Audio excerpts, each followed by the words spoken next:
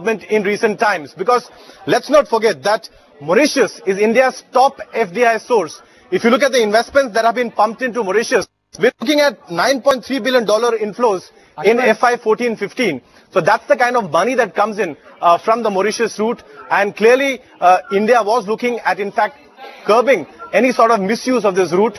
In fact, for more perspective, we're now joined by leading tax expert Pranav Sehta. Mr. Sehta, this is Ashwin Mohan here from the ET Now newsroom in Mumbai. Big breaking news coming in from the government. India and Mauritius have in fact signed a revised double tax avoidance agreement, and we understand that as part of this agreement, India will have the right to tax capital gains. Your preliminary observations as part of this treaty, because this is clearly going to impact investments as well as, of course, the flows that come in from Mauritius. Well, I mean, on the face of it, it's an extremely material, critical, extremely important development. One has to wait and see what exactly is the change when the protocol becomes effective, whether existing investments are grandfathered. Is it really that capital gains henceforth will not enjoy exemption under the Mauritius-India tax treaty from Indian capital gains tax? All of these need to be seen. I would feel it's a development which is one of the most important tax developments in recent times, if indeed it is actually true. But one has to see the exact details of what the protocol or the amended treaty says. Mr. Sehta, that's right. In fact, we are waiting for a few more details to trickle in from the government, but now it is official. It is a statement that has come in from the Finance Ministry, and they have in fact officially clarified that the much awaited amendments to the Indo-Mauritius tax treaty have in fact taken place. And of course, critical amongst most of them is the fact that India has the right to tax capital gains. We're also now joined on this breaking news story by Mukesh Butani from BMR Legal. Mr. Butani, your preliminary take. Mr. Sehta feels, of course, that it's a crucial and very, very market-sensitive information that has been, in fact, officially now communicated by the government. How do you look at this policy news, and how do you think it will impact M&A activity and also fund flows from a very important jurisdiction as far as the capital markets are concerned, and that is, of course, Mauritius?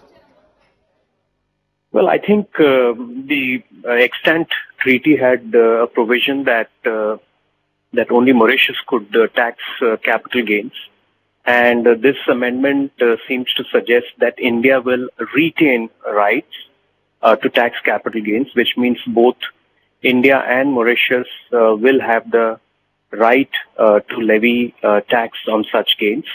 I haven't heard any change vis-a-vis the exemption for capital gains is concerned.